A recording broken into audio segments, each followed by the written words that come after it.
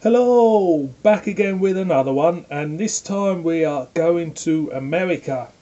We are going to San Francisco, in fact, and we're going to a brewer which I've noticed more of their beers are becoming available in the UK, and this brewer owns the trademark Steam Beer.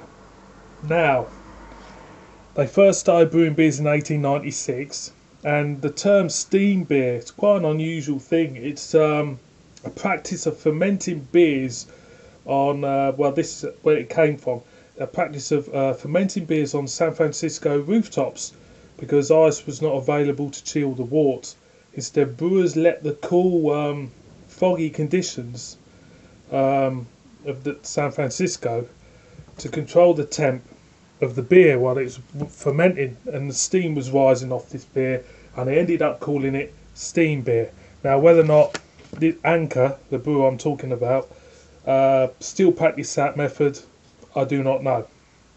So the beer is from the Anchor Brewing Company in San Francisco, and it is their steam beer. Lovely jubbly, coming in at 4.8% ABV. So it's got a little narrative up here. Well, I can read it for you because I think it might repeat what I've just told you about it anyway. Anchor Steam brand beer derives its unusual name from the 19th century, when steam seems to have been a nickname of beer brewed on the west coast of America under primitive conditions without ice. The word steam may have referred to the pressure of natural carbonation developing in the beers. So obviously when it was being fermented, the steam was rising off because of the carbonation. Today, the brewing method of those days are a mystery, and for many decades Anchor alone used the quaint name steam for its unique beer. So today Anchor is one of the smallest and most traditional breweries in the world. San Francisco's famous Anchor Steam brand beer is unique for our brewing process and evolved over many decades and is like no other in the world. Anchor Steam brand beer is virtually handmade with an exceptional respect for the ancient art of brewing. The deep amber colour, the thick creamy head, and the rich flavour testify to our traditional brewing methods. So it's got a bit of a pedigree, this beer. I didn't realise how much a pedigree it has.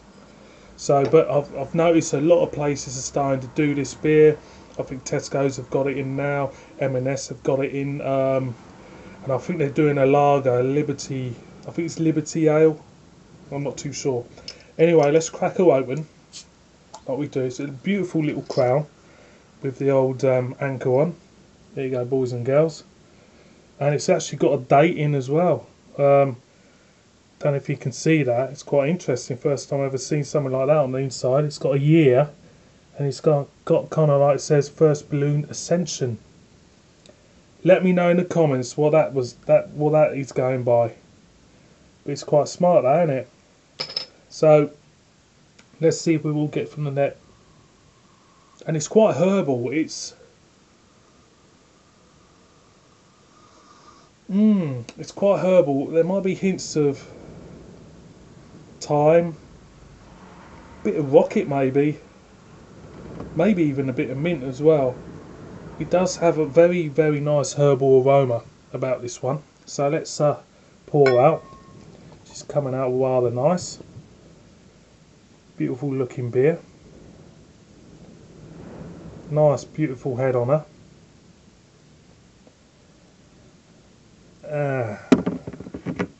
It's not bottle conditioned as far as I'm concerned, but nice pockets of carbonation bubbling up. Nice head.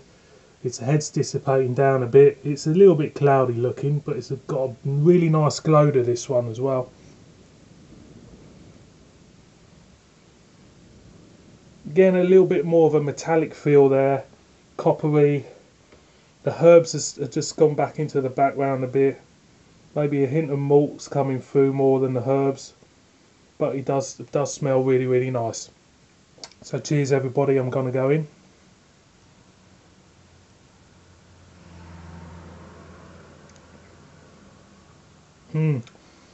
First thing hits you of these herbs. Come on, like I said, there's time. Getting some sort of like a time there. Rocket even, and maybe a little bit of rosemary chucked in. And there is a little mintiness coming through as well. Just going to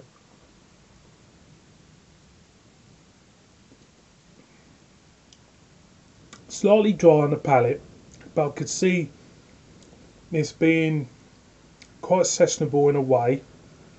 As far as food pairing goes, I think it would go with a light meal like a pasta dish even. Um,